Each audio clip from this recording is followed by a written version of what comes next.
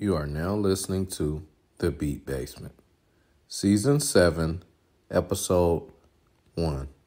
The beat battle too, man. I definitely got to keep, sharpening my sword. My boy gonna have me defending this right here, so I definitely look forward to defending that and honor. The people want it. It's The Beat Basement, where you hear from your livest producers, all of them. And this is where it all goes down, where you hear the funky sounds, from the producers who's up and coming to the great ones, all of them. And I'm your host, Swish, and we going in. Everything going in.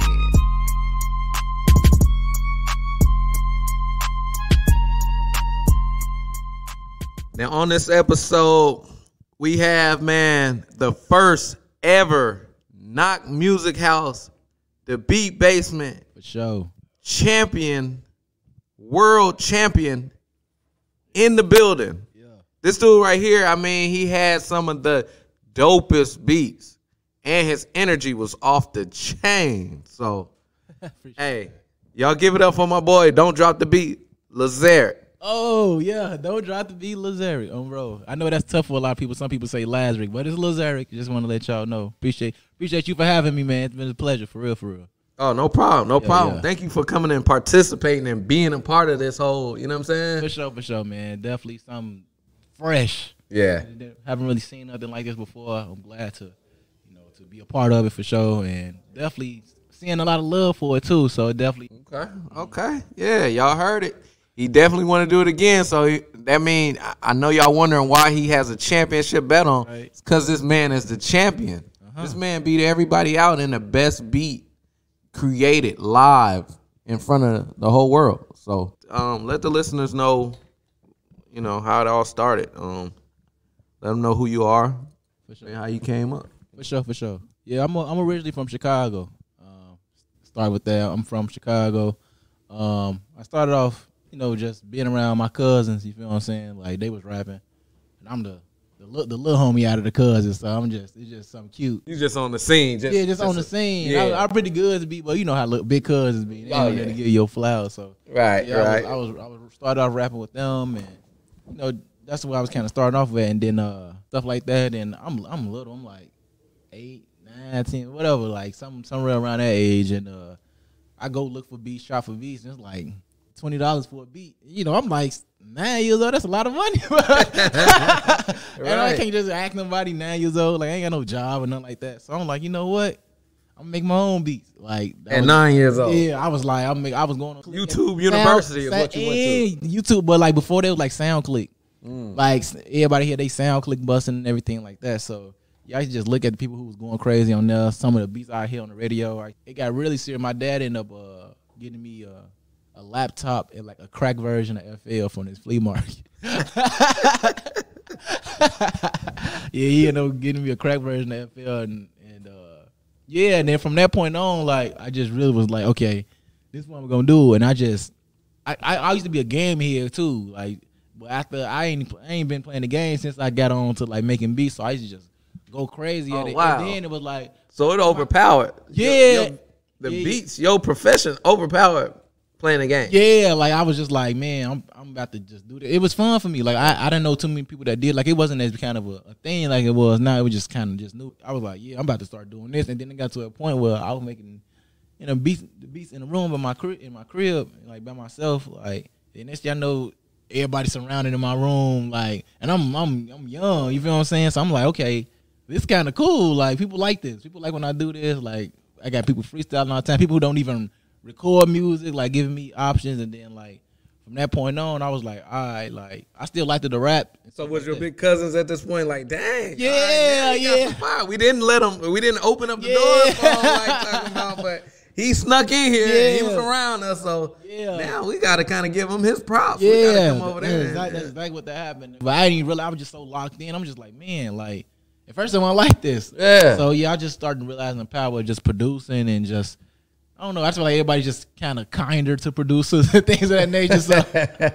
So yeah, I started doing that. I created my own project. I had some projects of my own too. Like I like this, and then I also realized, like, I like being behind the scenes too. Like, just as much as I probably like be in the camera or something like that. Like, I also like being behind the scenes. Was you like, so Chicago. I mean, let's not skip over that. You said you was from Chicago, so I know how rough it is in Chicago. Yeah. You know, got some family up there, but you know, I know how rough it is up there. And did the music, you know, kind of keep you out of of the streets? Definitely. Like you try to do the best you can, because sometimes it's just at your front door. A lot of the time, but like I always like, you feel me? Just me being from Chicago, I'm gonna run into something just something stupid, but that always kept me like, I feel like I kept my environment clean as I could as a person because I made music going on. They were more so like making the beats, we finna have fun type of like you feel me? Now granted it was some hate. It's gonna be some hate.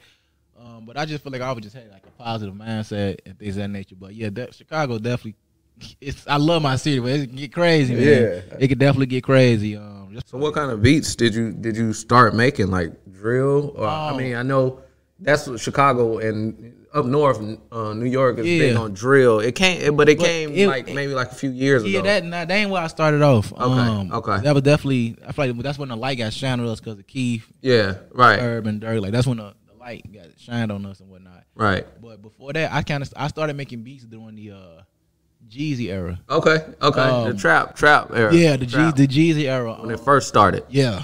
My uncle Sharon, free him. But my uncle free Unc. My uncle Sharon, he he used to take me on these rides. He used to be riding around in his like big, you know what I'm saying? Yeah. Big truck and sounds going stupid, going over fast. You just play. Yeah, some 15, 20s in the back. That's my sound. I feel like that's my origin. Like I can feel that. Nah, because when you was cooking up, when you was making that beat, I could feel the energy. Yeah, like, bro. Like I just feel like I always want to take it back to when I was riding with him and the speakers boom. That's literally how I like. That's my origin of my sound. Like, granted, like I also think that me starting off young made me music has changed a lot in the last like 10 years. Right. Like so me could just hopping back in that bag and going the drill bag and where is that now? So but yeah, that's where it started off at. I feel like that's my foundation for sure. Like I always tell people I like making them when you in the car, them headbangers. Them headbangers, but also like just like lunch table beats. Like you remember when people used to be in the lunch table just going crazy and then with those forks and stuff. Like those are the I like too. the gritty rawness. Like I don't really and just kind of simple, like not doing too much, but just giving enough space for the artist to go crazy, but the beat just knocking. So I feel like that's like my forte. From cooking up at the lunch table to cooking up, in the studio. For sure. Man. Definitely. Hey, that's dope.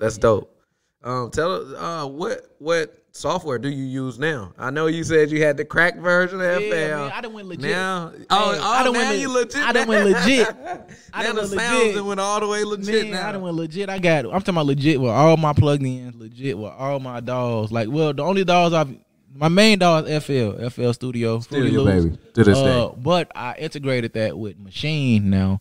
So that was, you saw me pressing the buttons and stuff like that. So instead of me clicking and clicking the 808 here, clicking 808 there, I'm just like, I kind of do like 3-4 things at once. I feel it. I feel it. I can actually feel it. So like that's the thing, like from programming it and like pressing it in, like so that's the combination I'm using right now, and they go so good together. Like super perfect. It did. And then when you under the clock like how you was, you know what I'm saying? You didn't have that much time to cook up. Yeah. But you was fingering like a motherfucker. I thought you was typing or something. Yeah, bro. And it like I had a better appreciation for it after the battle because I was just looking at myself like, man, if I was somebody in the crowd, I'd be looking like, man, this dude kind of going crazy. And I you can't really see yourself outside of your body. So it was cool to like have that experience to see other people's reactions from it. And you know what's crazy about that?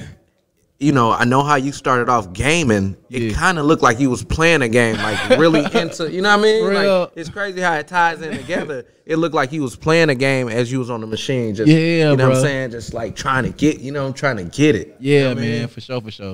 It's crazy because you actually didn't know where you stand as a producer, but now you should know that you stand up there with your talent is out of the building. You know what I'm saying? Out of the roof. Man. You know what I'm saying? So definitely.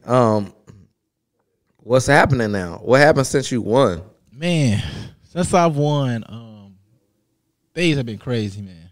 I ain't gonna lie, things have been crazy. Like, I ain't never really had like a super viral moment like that. Like, that's like this is kind of my biggest viral moment. Like, I had I posted a video. I posted the raw footage up. I had my my girl recording in the stands, and I just posted it, edited it. You feel what I'm saying? And like 2 hours went by, and it had like 10 views on TikTok. It had like more views on Instagram actually at the time. So yeah, on Instagram it had 10 views, and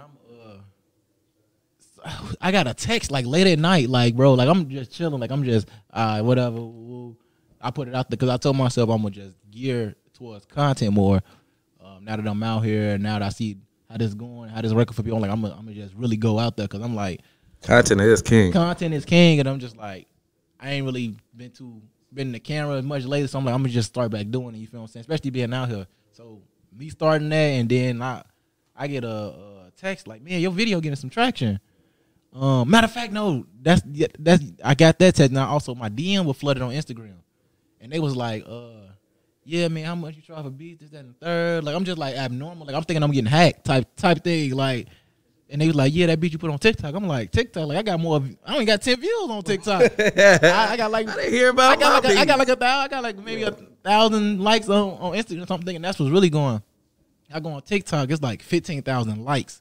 It like just the likes, not saying the total views. When I seen it initially, it was like 150. This is like overnight. This was overnight. It was like in a day. So I was like, what is like that made me just look at everything different. You feel what I'm saying? Like I was already happy that I won. I was already happy with the situation already. But even on Instagram, but for it to go like that, I'm like, cool. Then it just kept going up. Like I think right now it's at close to 800,000. And I done went from like, 400 followers to like 10,000 followers. Damn. And it's only been like a little over a week. So I'm just like, man, now that I got this, that's what I'm gonna stick around. Whatever they want me to produce content for, that's what I'm gonna do. Just showcase myself. So it's definitely a trial and error, and I'm just trying to do right by what's in front of me. You feel what I'm saying? Because I feel like I've been preparing myself for so long. Now I can get to finally showcase it to, an audience. You feel what I'm saying? So I'm appreciative for the beat battle to feel like that wouldn't happen so soon without the beat battle. You feel what I'm saying? So I definitely want to shout out y'all. Confident. I feel a little pressure. I ain't gonna lie. I do feel a little pressure because it's like, all right, what you gonna do with this now? But it's also good pressure. You feel what I'm saying? Like, all right, you were kind of prepared for these moments. Let's see what you got next. And you feel me? Just be you. Just rock out. Just have fun. And so that's what I'm doing right now. I'm just shooting content, releasing music, collabing, reaching out to my followers and my audience and my fans, seeing what they want from me, and whatever they need, I'm just gonna provide it. You feel what I'm saying? There you go. Yeah. There you go. That's what's up, man. Who would you like to work with? Who would I like to work with? As far as producers or like artists? Both. Both. Producers, let's see. Give me 3 producers, 3 artists. From ATL. ATL Jacob going super crazy right now. Definitely rock with him. Eventually, yay, because I'm from Chicago too, so that'll be it's just a given with that. Got to. Yay, we gonna have you on the show, and you gotta cook up with my boy. For sure. Chi-Town. Dropping samples, just giving that soul back, you feel what I'm saying? But like Timbaland, bro, like he just be having some crazy drums and patterns. So like I just wonder how would ever be to have access to that for like a studio session to make my own thing. So yeah, that's probably my 3 off the top of my head, yeah. Okay. 2 legends and legend in the making right now. You feel what I'm saying? But as far as artists, man, Lil Baby top of the list, especially me being out in Atlanta. Like Lil Baby top of the list, especially like in the comments, everybody saying get this to Lil Baby soon, and so that's cool. Like I feel like they kind of manifesting that to be if that can. So the beat that you made, the beat that you won with, yeah, is the one that is the one that I went viral for. Everybody is telling you to look in the comments. Everybody saying send it to Lil Baby or Kodak. Lil Baby, Kodak, we sending it to you. It's already in your emails. For sure. Check your emails. Check your IGs. Oh, bro. Check it all. Yeah. We coming for it. He coming for it. Dang. Don't drop the beat. Lahzeric is coming for it. For sure. Yeah, and so Kodak, Lil Baby, and Queen, like Durga Heard for sure. This is the beat that won him the Knock Music House Beat Battle Championship of the World. It's the cook up. Time for the cook up.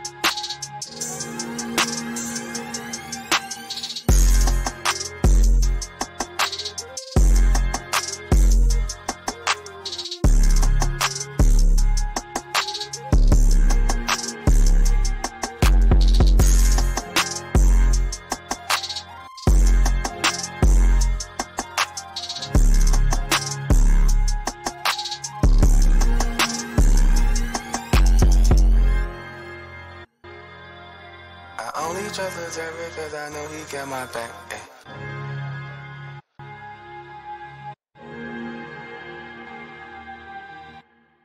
A negative mind will never give you a positive life. Yeah, man. Changing your mind. Change the way you think. Change the way you see things. Be positive. Believe in yourself. Think that you can. Think positive. Be positive. Give off positive energy. Everything else will fall in place. You'll change your whole life. Be positive. That's my word, y'all. Blessings on blessings on blessings. Peace.